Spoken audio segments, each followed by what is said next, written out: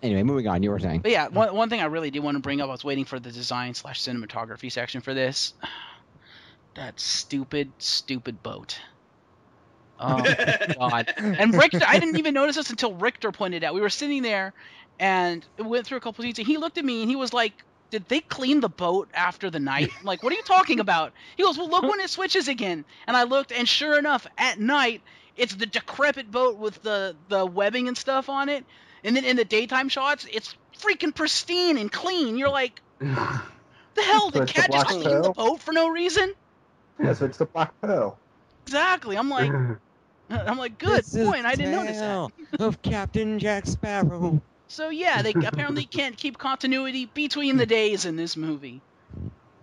It's just like, Continuity. oh, man. yeah, I that's will how also bad this movie. Continuity is for chumps. Yeah, I will. Not to I will mention, also say. Yes, Mole. Sorry, I was going to say, fight-wise, I will say this film, as much as this film's complete crap, but I'll get to that when I do the final thought. There is one scene I do like fight-wise, and that's where Jason David Frank, Tommy himself, is so badass. He actually manages to just pose a few times and then say the word boo. The monster shits himself, goes to run over the side of the boat, and Tommy's just like, yeah, get off my ship, and pushes him off. That's how badass Tommy is. That was pretty awesome, yeah. Definitely. Mm-hmm. Yep. There were some badass moments in the movie. I felt like the scene where Kimberly and Jason they were when they broke free of the constraints when they turned evil, and it was like they looked in at the camera and they were like just broke them, and I was like, oh man, it's about to go. It's about to go down. Backstage juice for that. What Austin St. John wanted to do for that scene is, instead of breaking the chains, he wanted to corkscrew flip over Jason David Frank and garrote him with the chains between his wristbands. Oh. And then while garroting him, flip him backward over his shoulder, throwing him into the in half into the pit. Yeah. Wow, that would have been awesome. But they said it was like not kiddie enough. It was, too violent. Actually, Austin St. John said it at in I think the first Morphicon panel, the Forever Red panel. He was asked about this, and he said that when he approached the, I guess, director with this concept, I think the director's exact quote was, "If you do that, people will hate your character for the rest of your life." Just the opposite, I'm pretty sure. Yes. But yeah, I thought that was interesting. I would have wanted to see that. Mm-hmm. See, And then Mole wanted him to take it another step further and have, when Tommy is like reaches to save Jason, just miss. Let Jason fall into the lava. Oh. Yeah, I would like that, but I will say with moments of badass. Yes, Mole, go ahead. Sorry, I was going to say, I will say with the evil versions, evil Kimberly, hot, evil Jason, I was disappointed with that. I'm sorry, I was disappointed with that. We've seen Jason and Tommy go at it before, and it's these great martial arts fights. This time round, because of how Jason was being portrayed and stuff, because of the spell, I understand it. He just seemed way too wooden for me. It just lacked all the intensity of their previous fights. Yeah, and I was like, yeah, that kind of sucks. I think it had to do with the director and writer too, because like as I just pointed out, Austin St. John has some really good ideas, and he obviously knew kind of where the character of Jason would go at this point and what he could do. And the director was like, "No, we need to tone it down. Mm-hmm. We can't make the fans hate you." Yeah, because fighting the guy who gave him the best fight in the series would really make fans hate Jason. Well, see, I'm not on about the fact that he should like garrote him or whatever and throw him into lava. No, I'm not on about that. I'm on about they could have just made it a bit more move for move martial arts like they used to. Really make you believe that, wait a minute, this is Jason and Tommy actually going at it again. Instead of, this is Jason possessed, a little wooden, clearly Tommy's going to beat him and clearly the day's going to be saved. Right. I think one of the reasons they might not have done it is because when Jason fights Tommy is morphed. So that was probably a suit actor and not actually JDF in the suit. He had the helmet off. Did he have it off when he fought him? Okay, I didn't know if he had it off. Yes. I didn't remember. Because when they turned evil, he took the helmet off to try to get through to Kimberly, and she listened, and Kimberly kicked him aside, and that's when Jason grabbed Tommy from behind. Okay, well then they probably Yeah. didn't want JDF to like rip the suit. Mhm. Anyway, yes, I can agree. A full-on fight would have been awesome. Mhm. Mhm. Mhm. Anyway, I think that about does it for design and cinematography. Let's move on quickly to sound design and music design. What do you guys The think? theme. I liked the theme. Yeah, the Uh, turbo. Yeah, the turbo theme. It was like the scene where it showed them driving down the desert road in the Zords. Zords. That Yeah. was like one of the Oh highlight yeah. moments Damn, for me. damn, damn, And the fact that it has the original Go-Go Power Rangers guitar riff in it is Yeah, adds to the badassness. Mm-hmm. yeah. I agree. I could take a leaf. Legion of Badassitude. Assemble. I also enjoy the alternate the other shifting turbo song that's playing in the end credits. Oh, yeah. Shifting into turbo gear. Yeah, all I was saying was I could take or leave the music in this one. Mm-hmm. Fair enough. I liked the sound effects for the Megazord sequence because despite what you may think of the look of it, with those sounds, it actually kind of like how the sounds of the movements and stuff in the first movie sold that the suits were metal. To me, the sound effects of this one, when they were merging, sold that they were like big honking vehicles merging together, Yeah, it was very much like like there. Transformers. It reminded me of yeah, like Transformers and Gundam for some Yeah. reason, because whenever they would like attach a new gadget or a new weapon, you could hear the sound of like the exhaust Mhm. seeping out of it as the metal cling together. It was sort of like that. I liked how it felt like an actual construction of Yeah. something. Yeah, guys. Hmm. The song that they got playing later in the movie, whilst they still got the actors on screen, was Turbo Time. Ah. That's the name of it. Okay. There's 3 different songs on the soundtrack at least that were all played in the movie that've got turbo in them. Shift into Turbo, Power Rangers Turbo Go, and then Turbo Time. Turbo Time is the one that they're playing in the final scenes, basically, Right. at the tournament. Yeah, so Cool. since it sounds like, for the most part, we all think the sounds are pretty good. The music, give or take, depending who you ask. Some of us liked it, some of us didn't. I think we can pretty much skip over the sound now. We go straight to writing. And I'm sure some people have some issues with the writing of this movie. It was terrible. Yeah, the writing could have been done better. Yeah. Mm-hmm. This But, was actually written by someone, not made up on the fly. Yeah. This is completely Make you lazy. think. I mean, I don't know. I'm guessing it all came down to what they could do and what they couldn't, because I feel like it would have been so much better if they didn't have the weight of this is going to be for kids, so you gotta make it kid friendly. That weight would probably had a very big pressure to added a lot of pressure to the writers for like, because I mean you can always make a movie that's like that can still appeal to adults, but it's I don't know, maybe the people who wrote it weren't at that level yet. They weren't at the Disney Pixar level Right. of Well, writing. the pressure they had with this movie that they didn't have with the first one is that this one was supposed to be in continuity with the series, and I think they Yeah. failed on that front because if you put it in continuity with the series, half the shit in this movie doesn't make sense. Yeah. Yep. I do want to Which say is a pain in the ass.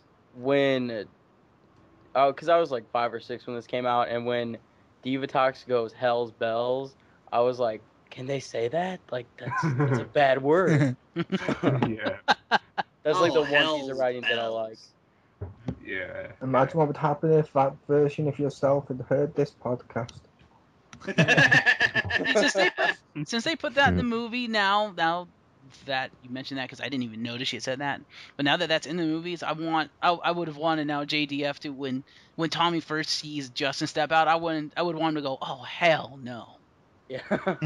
Oh, Yeah. hell no, bitch. Well, did somebody make a comment about the writers having a problem with this or something? New. I said that they probably had a problem with making it with the pressure of Kid-friendly. making it kid friendly. And then I said they Mhm. also probably had the pressure of making it in continuity with the series. Yeah. I said I was I- surprised I'd it's like to actually written and not just made up on the fly. I'd just like to note that one of the writers was Shuki Levy. Boy, you done fucked up. The other writer is a Shell Danielson, whoever that is. No idea. Yeah. But anyway, Mr. Phoenix, I believe Yes, this boss. is your time to shine. Mm. Because I'm gonna go- we have reached the backstage section, so take it away, Mr. Encyclopedia. Okay, I'm gonna try to go through this quickly. Give us the juice. Here comes the juice. Yippee-ki-yay! I can't give you the juice. The glove don't fit. Ooh. Anyway, The biggest thing about this film is effectively when this was intentionally this time. This wasn't all screw ups because this was made by the TV people who knew what they were doing. But when they filmed this thing, it was like 3 hours long. Mhm. And in order to make it fit in a legitimate running time for a kid's film at the time, and still now, they had to cut it in about half. So about an hour and a half's worth of footage got cut out of the film. Things included, some of the major things included in that footage were scenes where the Rangers morphed into the Zeo Rangers and got their asses kicked by Divatox's Piranhatrons, demonstrating that the Zeo powers were not powerful enough, hence explaining why the turbo powers were needed. In place of that not being included, we got the scene of a cat attempting to morph into Zeo Ranger 1 Pink when she falls off the waterfall. by the way, Yeah. before you continue, something I just realized I wanted to mention for the design. Did anyone notice that they changed the design of the Piranhatrons for the movie? Yes. That they're Yes. people in suits, and there was actually a female Piranhatron with boobs. What the hell, man? Really? Yeah, so What the two scene is that Piranatrons in? on the ship, when you look on the ship, there's always two Piranatrons on the ship with Divatox and her crew and stuff. One is a Right. dude, one is a chick. And the one that's a chick, you can see that they obviously sculpted the suit to make it obvious that she was a female, because you could see her rack. Really? Yes, it's like, why am I looking I've for gotta Piranhatron rewatch that. boobs? Because you can. Exactly. Yeah, well, they had to make that fit, so it was what it was. But yeah, when they moved on to the show, they probably figured, we if the Rangers are gonna be beating these guys up, we don't want it to look like they're real people because we don't want to see that happening. The show, they had So- to match the Sentai footage, so they used the Sentai suits, I would assume. Which kind of boggles my mind. Then why did they not use those suits for the movie if the movie is supposed to be in continuity with the series? All of a sudden that doesn't make sense. It's like, They yeah, had a bigger budget to use the. yeah, and so they made Basically. one of the Piranatrons a woman in skimpy armor with a fish head But and boobs. here's my question: are we sure the Piranatrons are in continuity? Because I guess they are. Because I'm just wondering, because if Piranatrons are in continuity, how is it a bunch of fish people end up working for a team of race car drivers? I don't know. But anyway, go back to I just wanted to mention because that always Maybe it bugged the hell out of me that you only ever see two Piranatrons, and they're obviously people in suits, and one is obviously a Yeah. female. maybe they evolve by the time the full summer comes around, because the first episode of Turbo is, oh yeah, guess what I did this summer? Possible. Anyway, go There ahead. you go. Anyway, moving on. Other important things that were cut out. There was that whole sequence with the Zeo powers, which showed that. There was a lot of additional backstory regarding Divatox, I believe, and one of the other more important aspects that was cut out was there was supposed to be a side character called Mantica the Mermaid. She was supposed to appear with the Ghost Galleon and aid the Rangers in their journey to the Nemesis Triangle and in getting back, but the character was completely written out. Wasn't she supposed to be a love interest for Adam too? I Yes, read I that did. somewhere. Yes, there was something to do with Adam there as well, but that never panned out. Yeah. Also was initially Adam wanted to sort of reprise his role from the first movie, in that in this movie his character got a minivan for a Zord. So he was going to make a comment about that, similar to the Frog Zord, but they wouldn't let him do that.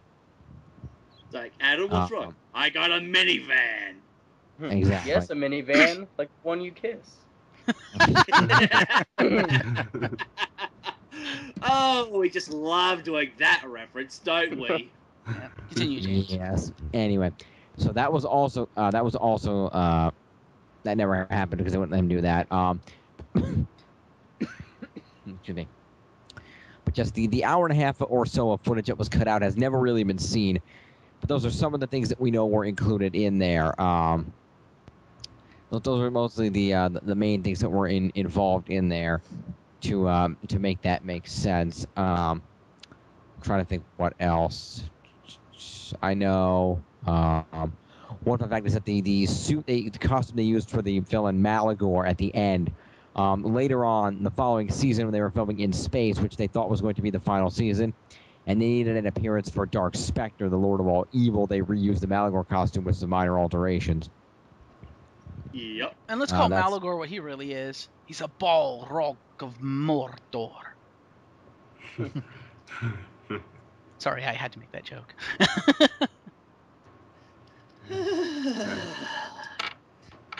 I'm working with a bunch of clowns here. Hey, those are the movies you made. What are you talking about? Oh! Oh, screw you, boy. Screw you. Yeah, sorry, James. Go ahead. Yes. Two things. Number one, if those of you at home don't get that reference, our good friend Mr. Aeon over there bears a striking resemblance to one Peter Jackson. Yes, he does. Fucking hell. And also, that reference shall not pass.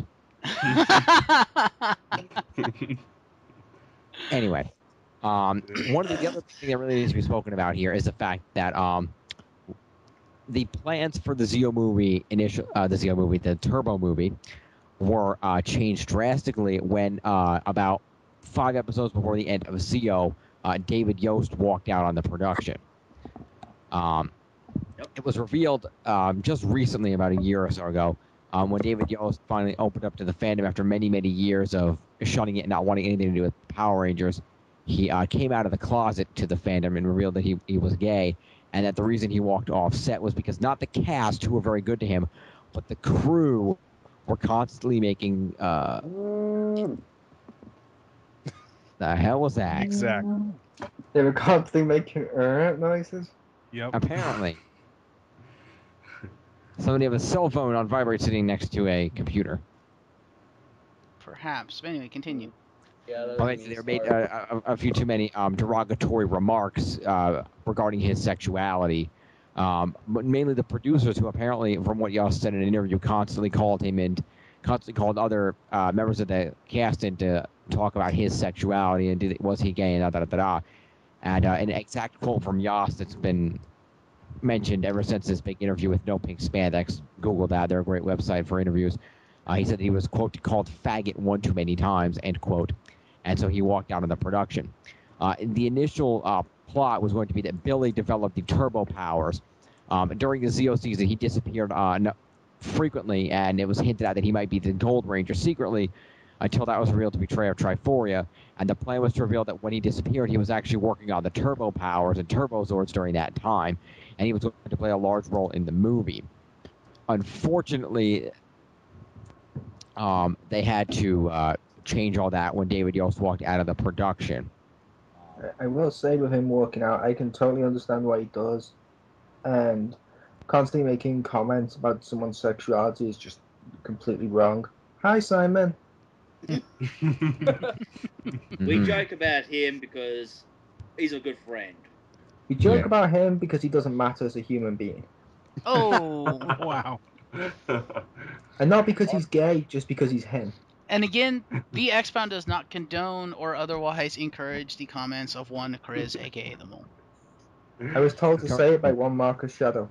No, you weren't. Don't make me Marcus wish you Shadow. well on your future endeavors.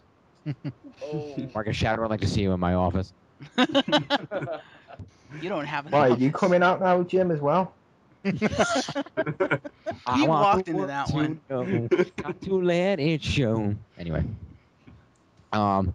Yes, also, I'm wondering, now I don't have any confirmation on this, but given the way the turbo plot led, I'm wondering, given that we knew Synchronous didn't want to be written out, I'm wondering if they were intending on using it to write Billy back in as the Blue Ranger, and when he walked out, that's when they brought in the Justin idea.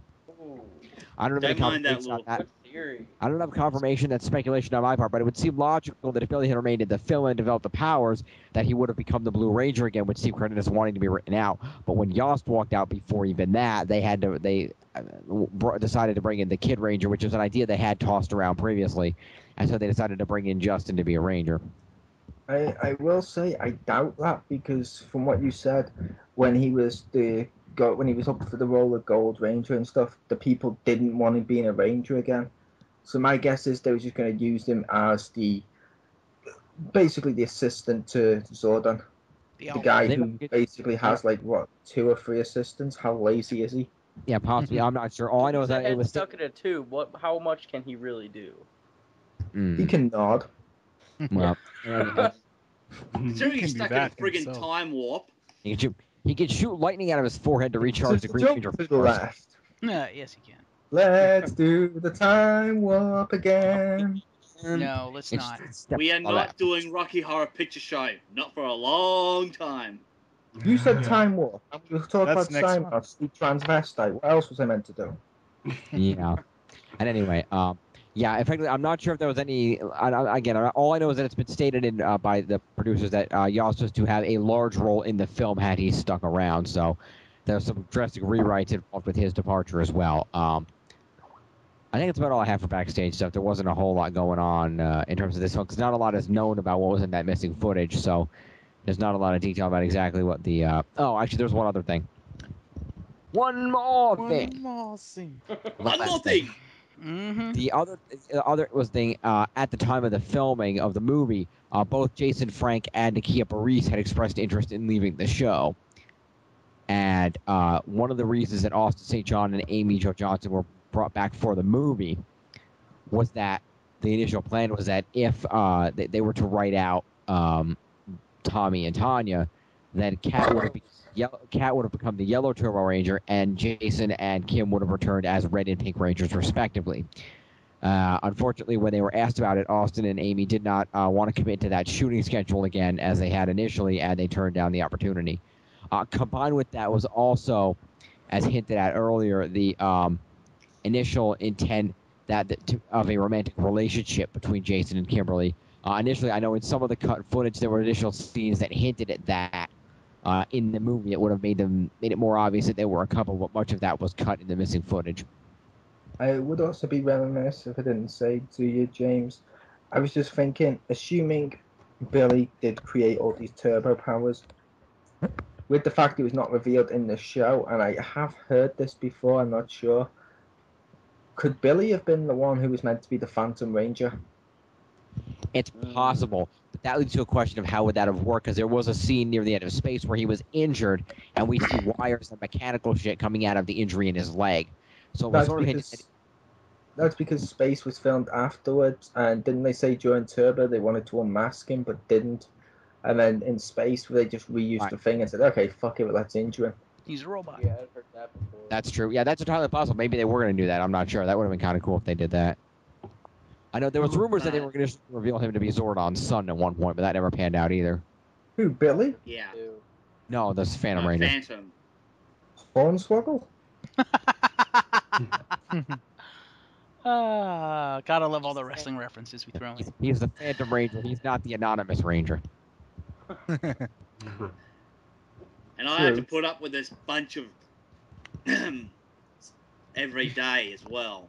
Say, no more wrestling puns from us. In fact, you could even say we're just going to rise above the hate. Wow. And we have to put with you continuing to steal our money with your damn upcoming Hobbit movies. Oh, screw you. Well, seeing as how that's it when for you be made King Kong, you raped my childhood. You guys done? How dare you put Jack Black in that movie? I'm done. Hey, he's not my chat. He's not my fault. He's your fault. Anyway, since that wraps it up for backstage and extras, let's move on to our final thoughts. This time I will not start it off. So final thoughts and ratings. Let's go in reverse and let's go to Nero Rossi. Oh shoot. Well, it's Power Rangers, and given what we were given, I think it sufficed, but there were definitely points that could have been improved. As for my rating, I'm gonna give it a 6.5. Fair enough. Aeon. And Oops, sorry. Yeah.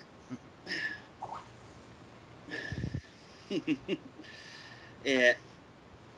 I don't have as big a problem as other people do with Justin. Mhm.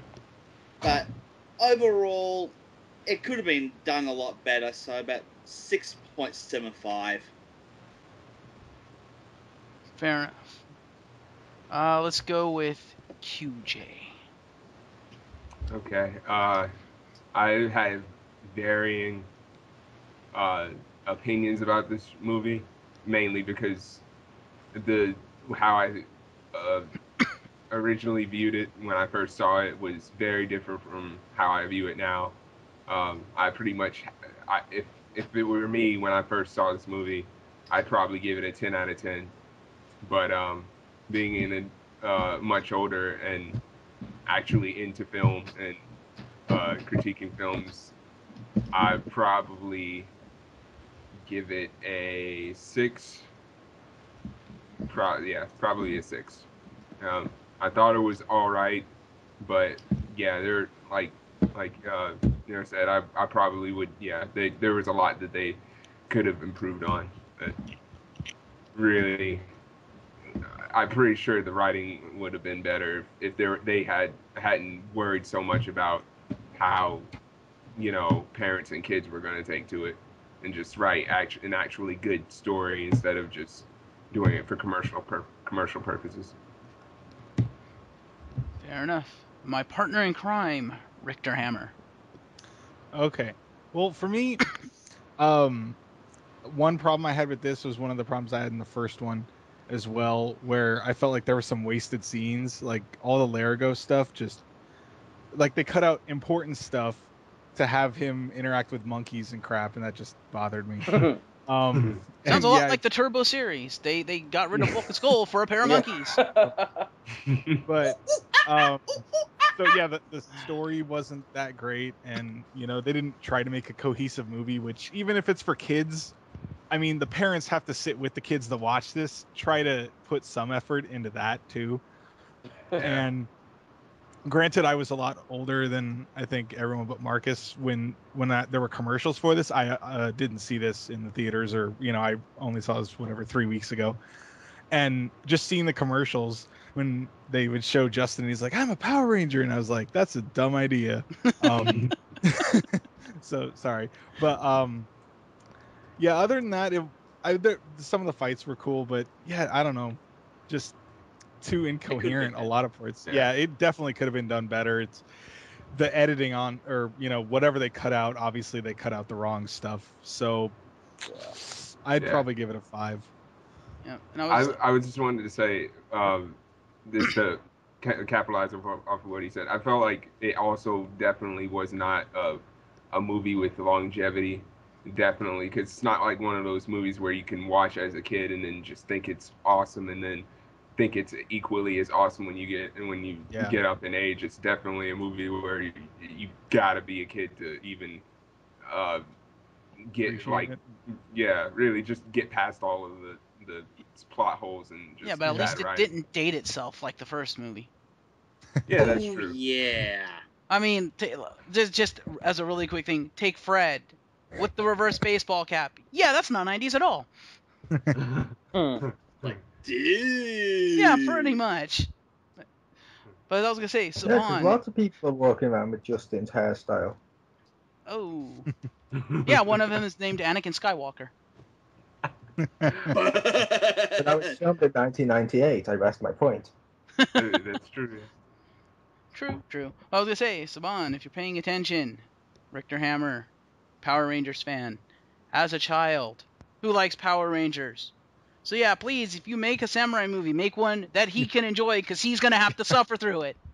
Yeah, I'm gonna have to see it like 6 times. Try to make it coherent, so I'm not just screaming at my TV. That wouldn't happen. No, Anyway, that's not a shark. Sorry. If anything, it's more a friggin' dinosaur. Nyah, nyah, nyah. anyway, Chriz The Mole. Okay, this may sound harsh or whatever, but I like Kimber. I like Kat in her Tomb Raider outfit. Evil Kim was kind of hot. The cool scene on the ship with Tommy, where he scares the living shit out of a monster, was cool. The rest of it was complete shit. The worst film I've ever seen. I'm going to give it a 0.5 out of 10. And I've seen Dragon Ball Evolution. That's how shit this film is. Oh, Oh, damn. No 0-point table. Yeah, 0.5. No, it doesn't even deserve a table. It's 0.5. Ouch. You're not worth a table. That's a box quote for you. This movie's not worth a table. Ouch, James bitch. Phoenix, take it away.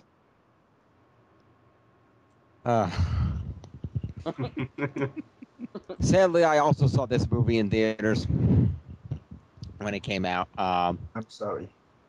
Yeah, I know. I recall seeing this and realizing at the time that it was not as good as the first one. I knew it at the time.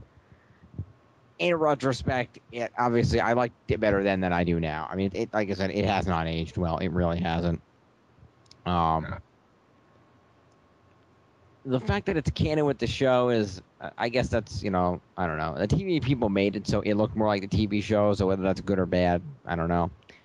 But, yeah, overall, it's the biggest problem was, number one, they had to do a lot of rewrites because Yost walked out, and they cut half the movie out. Yeah. To this date, I still hope that one day we get some kind of director's cut of the film with that hour and a half of footage in it, and we can see the full movie, because I think it'll be 10 times better. Yeah. Yeah. I'd like to see that. I don't know about 10 times like better, this- but it'll be better, yeah. Well, it'll be way better, so we'll have to see where that... Well, 10 times 0.5 is it not?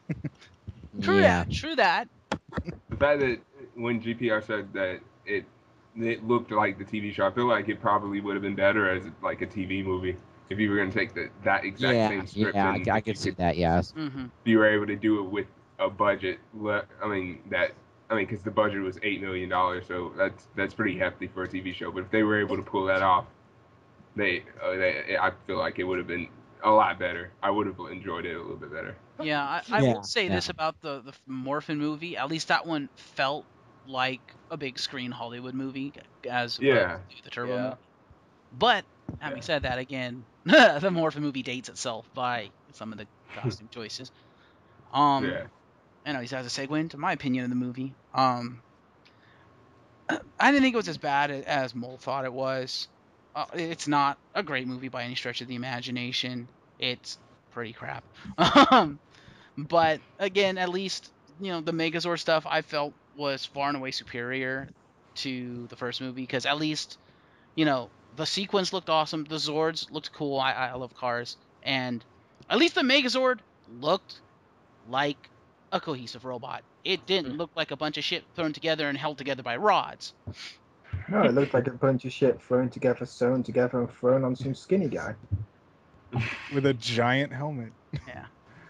I liked it. Yeah, but there was just so many plot holes in the story. There was Justin. I mean, I didn't hate the character as much as a lot of other people hated in the TV series. But after having seen this movie, oh my god, he's just a complete mess of plot convenience. And those are usually the worst characters that are there for plot convenience. Basically. The only reason I would ever watch this movie is A, if you have to review it like I did, and B, if you really, really, really, really want to know what happened between Zeo and Turbo and how they got the turbo powers, then you can watch this, because it at least kind of explains it. It's supposed to explain it. Doesn't really, but you can at least... Well, it explains how they got the turbo powers. It doesn't explain why they stopped using the Zeo powers, or, for that matter, where the hell Triforia went. No, but that's the only two reasons I see it. Of course, the distant third is because it was the only Power Ranger thing I haven't seen, so I was like, yeah, I might as well watch it. I mean, I heard how much crap it was.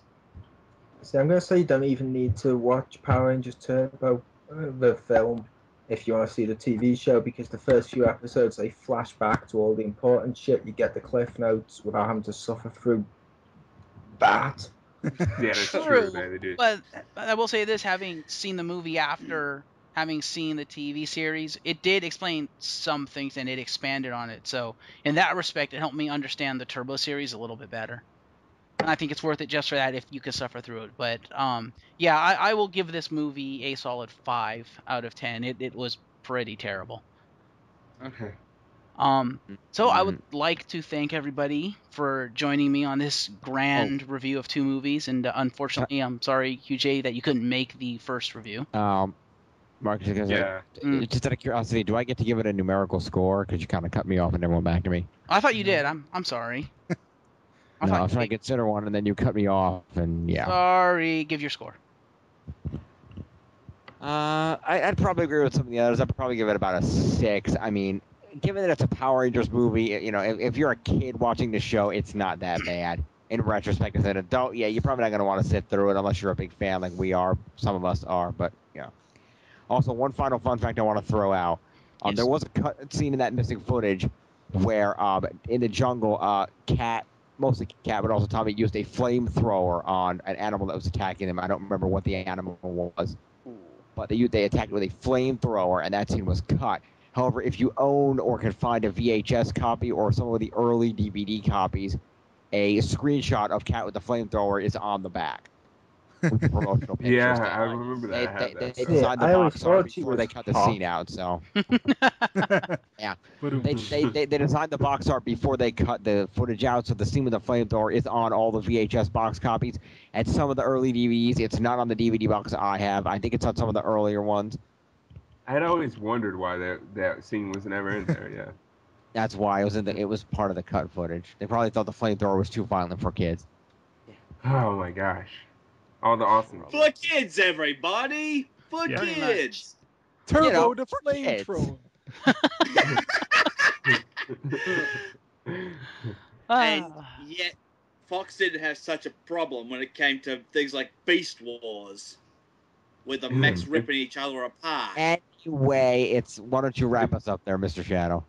Yes. So yeah, thank you everybody for joining us. Thank you You're KyuuJay welcome. for showing up for part 2 here for the Turbo No review. For everybody present, I'm not gonna go through everybody because we have way too many people. I am Mark Shadow, and I would like to encourage you to keep checking out all of our things here at the XPound. We have Rise from the Airways with Mr. James Phoenix over there, and we're currently working on some Star Trek stuff, and I believe you're working on doing a review of a TV show. Is that right, James? Yes, I'm currently editing my initial Star Trek review. That'll be of my favorite episode entitled Disaster. I'll be posting that. And then I also, in addition to other stuff planned, I hope to review the first season of the CBS show Person of Interest before the new season premieres in a month or so. I may not get to it. I'm going to shoot for it, and I'll see what I get to. Cool.